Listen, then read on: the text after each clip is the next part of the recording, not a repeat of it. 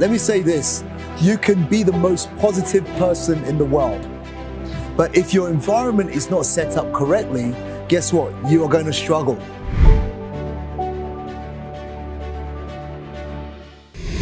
Too many countries go to war for what they believe the truth to be. And often it's around money. Whether it's a fighting around oil, they're fighting around land, it's all around money. What the world needs, I believe, whether it's a little village, a big town or a big city or a big country, a little country, is education. Education of self, an understanding of self. Education around money, that there is an abundance of money. Being creative and helping and adding a lot of value to other people will allow some of that money to get to you. So what the world needs, I believe, is education. So get educated, improve yourself, and improve your environment. That's what my belief is.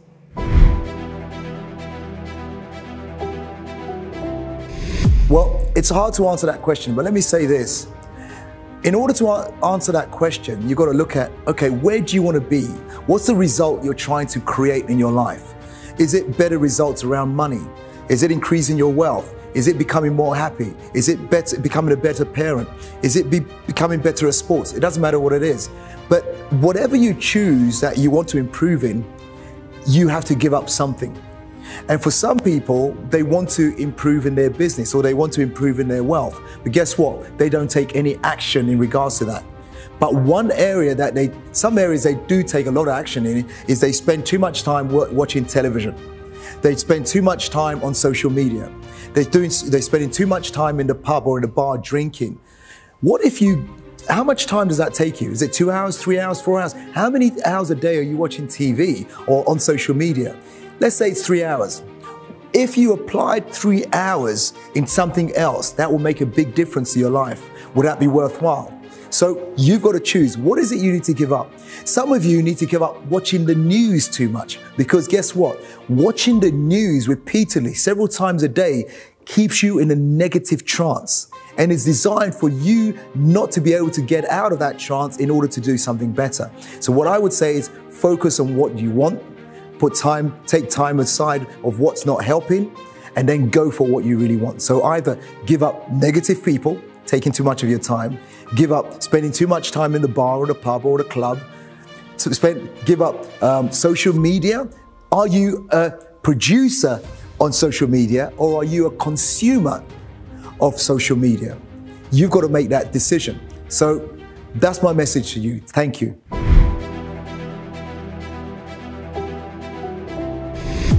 The reason why some people don't come out of their comfort zone is because they have no burning desire. In other words, there's no purpose behind what they do. There's no big enough reason why for them to actually strive forward and do something else or change. And so that comfort zone stays in place. And guess what? As we say constantly, if you are not growing, you are automatically what? Dying. So you've got to start thinking about your future. What is my future? What do I really, really want when I project into 2 years from now, 3 years from now, 5 years from now? And create a picture, a vision of where you really want to be. Because then that will create a purpose for you.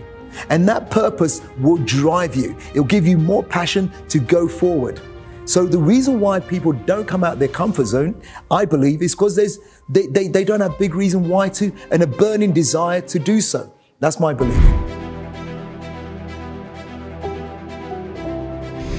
You can be the most positive person in the world.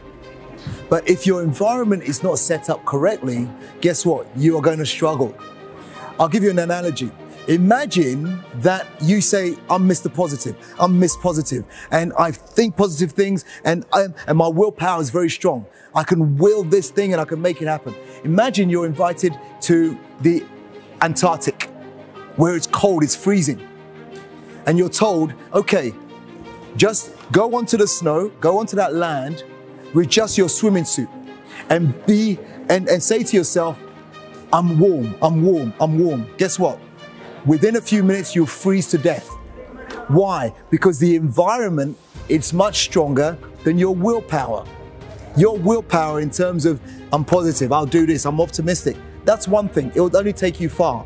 But the people around you, the environment around you, the negative people around you sometimes will take you down faster than you can will yourself into positivity. So understand, at any given time, the environment that you are in, the people you surround yourself with, the work environment you are in is either lifting you up or it's taking you down. Environment is always stronger than willpower. Our school system is specifically designed for you to become an employee. Now, there's nothing wrong with that if that's your choice, but you must understand that many people don't understand that and sometimes end up as an employee for years and years in something that they don't enjoy. Our school system is designed to produce a labor force.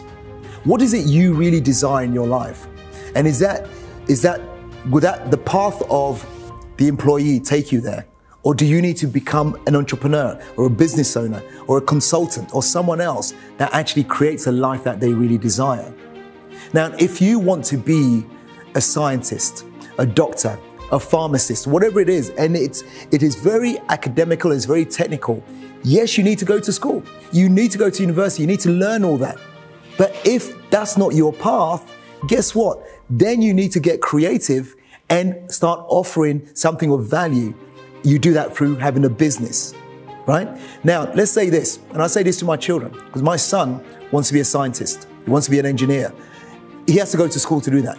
He has to get good grades at university. He understands that. But we had a conversation recently. He said, but Dad, does that mean I can't run my own business? I said, on the contrary, son, on the contrary. Go and get the education, but guess what? Instead of becoming an employee, now you set up a company, and guess what? You hire other engineers and other scientists to work for you. He's beamed and smiled and says, you mean I can do? Yes, you can do that. So the choice is always yours. So our school system is designed to create a labor force, but you've got to understand what do you want and then go for that. That's what I want to say to that.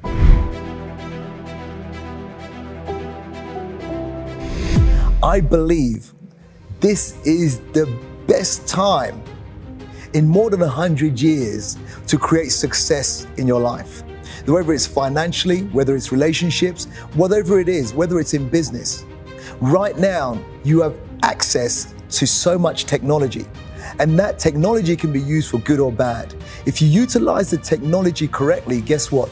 You can compete from your room and compete with big companies around the world using internet technology, using mobile application, knowing what business to go into and how to apply the skills that you've learned will get you be able to compete with some of the big companies around the world. So right now, millennial, if you are a millennial, know that the difference between where you are now and where you want to be is to get the right education in business, in finance, in health, in relationships, and in terms of knowing yourself.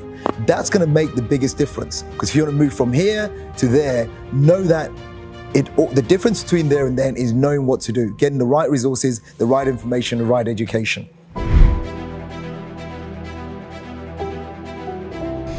Well, simply, those who know me know that I'm passionate about training and coaching. I'm passionate about transforming people to their big self, to their huge potential. Why? Because there was a time in my life where I was struggling, where I was playing small, where I was over $100,000 in debt.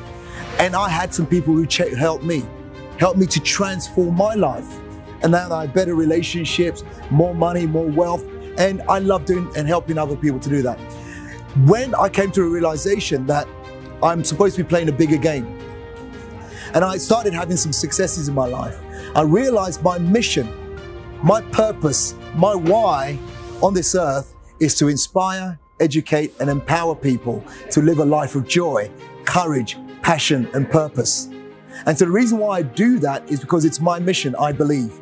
That whilst I'm alive, whilst I'm breathing, it's my mission to help you to have more joy, more happiness, more courage, more passion, more purpose, more better results, more wealth.